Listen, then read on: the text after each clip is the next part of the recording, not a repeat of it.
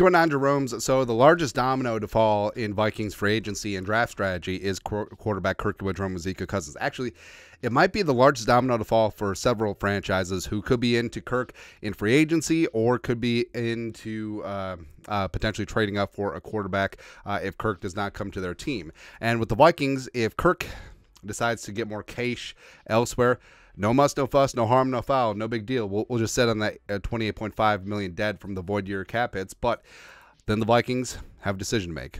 Do they saddle up with a bridge quarterback and roll the dice and try to move all the way up for one of the top 3 quarterbacks in this year's class?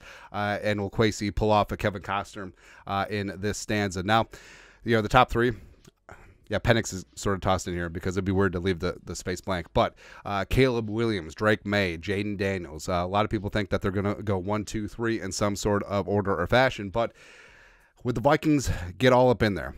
Would the Vikings be able to get up in the stratosphere? Probably wouldn't be able to do business with the Bears. But if Washington is out, or if they don't get their guy at 1, do they move down and assemble assets? Or does New England potentially look to move down? Does Arizona... If Marvin Harrison Jr. is off the board and say one of the big 3 quarterbacks is still there, does Arizona trade down and accumulate more assets and still get a wide receiver? Don't know. But either way, the Vikings could and should have an opportunity to get all up into the stratosphere. But they wouldn't have to trade up if they lost more games. Yeah, it didn't happen. So accept reality on reality's terms. And this comes on the heels of, hey, allegedly, reportedly, the Vikings were interested in trading out for Anthony Richardson, who ended up going number 4 to the Colts. Now, that jump from 23, where the Vikings eventually took a Jordan Addison, would have been a lot farther jump than they are currently at 11. But where there's smoke, always. So this is from Jeremy Fowler, ESPN. Which NFL teams could move up for a quarterback? Blah, blah, blah, blah, blah, blah, blah. The Raiders at 13, blah, blah, blah, blah, blah.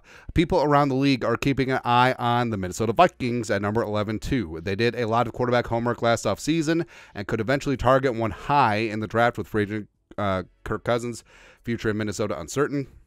But moving from number 11 into the top 3 would cost GM Kwesi adofo-mensah a ton of draft capital. And for comp, so...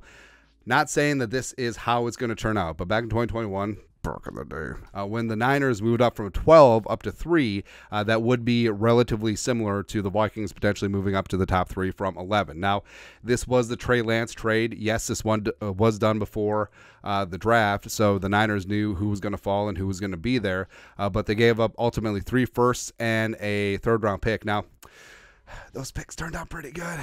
It's part of the trades for Tyreek Hill and Bradley Chubb, as well as the drafting of Jalen Waddle, but that's neither here nor there. But the Vikings, I mean, yeah, where there's smoke, there's fire. And, scouts and executives, they love to talk about as well who's lighting up the phone lines, etc. And if the Vikings do want to make a move up, I would understand it. I would get it. Now, they could stick and pick at 11. They could take Penix, Nix, McCarthy. Hell, maybe even Spencer Rattler's working his way up in there after a solid Senior Bowl. Who knows? But that does seem a little bit early. They could roll the dice on one of the guys being there at 42. They could look to trade back into the first round. But I say, if you got a crush, if you know that Drake May is the guy, if you know that Jaden Daniels is the guy, I think Caleb Williams goes 1, so he may be out of the conversation. But if you know that one of those 2 guys are the dude, go get your guy. Go up and get him. And Kevin O'Connell and Kwesi, they've sort of kicked the can on succession down the road a bit, where they hitched their wagons to Kirk Cousins. They signed him to a 1-year extension during their first offseason together before the 2022 season, and it now expired.